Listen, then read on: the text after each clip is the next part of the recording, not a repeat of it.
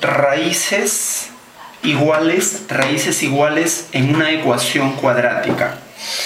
Bien, veamos este ejemplo para explicar. Me piden hallar n si las raíces de la ecuación son iguales. Si me dan una ecuación, ahí está el término cuadrático, término lineal, término independiente. Este es el coeficiente de x cuadrado, coeficiente de x, término independiente, la ecuación cuadrática.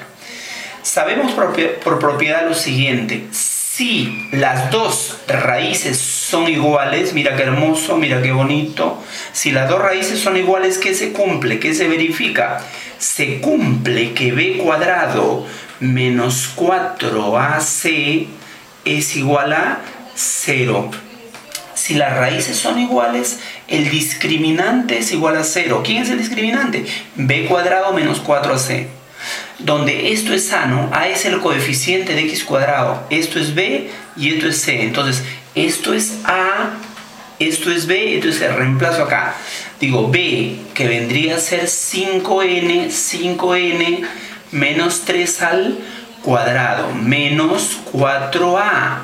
¿Pero cuánto vale la a? La a es n más 1. n más 1. Por c, c vale 2n más 3. Todo igual a 0. Ahí está. b cuadrado menos 4a por c igual 0. Donde esto es a, el coeficiente de x cuadrado, esto es b y esto es c. Ahora hay que efectuar esta ecuación, ¿ya? Hay que desarrollar el binomio, cuadrado del primero, el doble producto, cuadrado del segundo, multiplicamos acá y reducimos.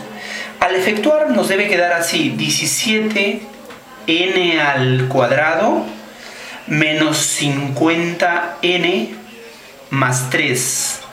Todo igual a 0. Al aplicar aspa simple, usted va a obtener dos valores acá.